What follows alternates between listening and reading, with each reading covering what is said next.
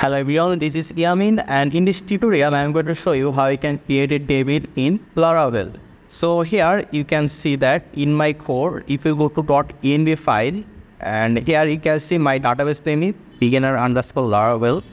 And if I go to my PSMyAdmin, here you can see for beginner_Laravel I have some table over here. So I'm going to add one more table over here, and I'm going to show you how you can create table in Laravel step by step. So when you are creating a table in Laravel, you also need to create a model for the table as well. So I'll explain you why you also need to create a model for the table. But first of all, let's go create a table for this database. So for it, what you need to do is that first of all, we need to open a command prompt in the project directory. So here you can see this is my project. So in order to open a command prompt, we need to say over here cmd, then press enter. And if you want to create a table with model, you need to run this command, which is php artisan, which over here make clone model. And here we are saying model, but we'll also create the migration in order to create the table. So let's say you want to create a table and the table name will be post. So we need to give a capital P-O-S-T. So make sure that the P is capital or the first letter is capital, and after it you need to give over here -m. -m means migration, okay? And models is model. So and right now before you press enter, let me just show you the code. Here if I go to app, then models, here you can see we have only user.php, and if we go to our database, then migration, there you can see we do not have any post table over here, okay? So right now, if we just, let me just show you, if we just press enter over here, you will see a migration over here and a model over here. Let me just press enter. And here you can see we have a post model over here and post migration is created over here, you can see.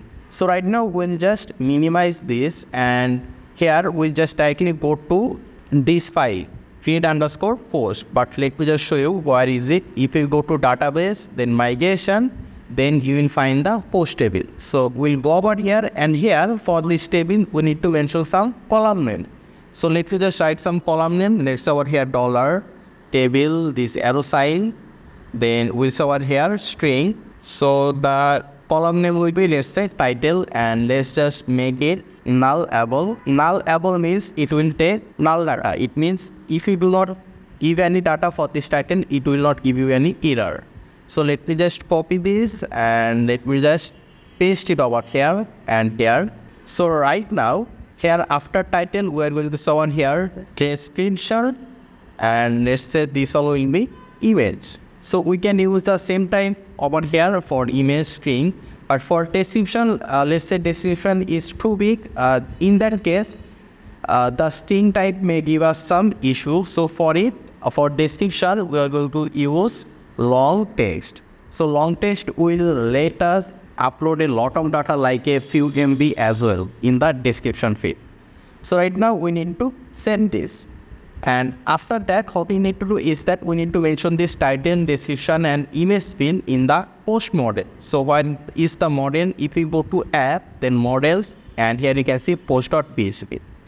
So I can just copy this from the user.php from here. So here you can see protected fillable. So I'll just copy this and I'm going to paste it over here in the post model, and I have over here in the table title, description, and image.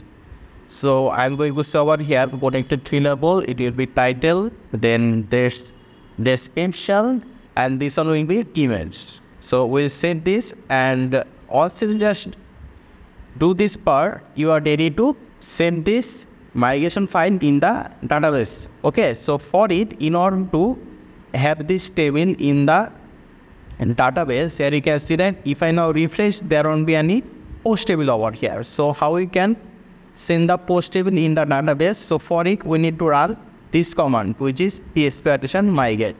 We need to say over here php artisan migrate, then press enter. So what this will do is that this will migrate the new post table that we just created. There you can see created post table. So right now we need to refresh over here. There you can see there is no post table. So right now if we refresh, And there you can see we have a post table over here, and over here you can see as well. So right now if I click on post table, there you can see we have title, description and image field. And let me just explain why you need to create model for the post. The thing is, in Laravel, whenever you want to upload some data in the post table, or you want to get some data from the table, you need to connect that using model. So every time we want to get some data, we'll call our post model, and our post model will get the data from the post table.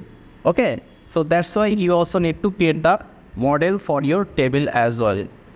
So this is how you can create table in Laravel. I hope this tutorial was useful to you. If you have any question or if you face any issue, just let me know in the comment section. And in the next tutorial, we'll see how we can insert data in Laravel. So we'll insert some data in this post table.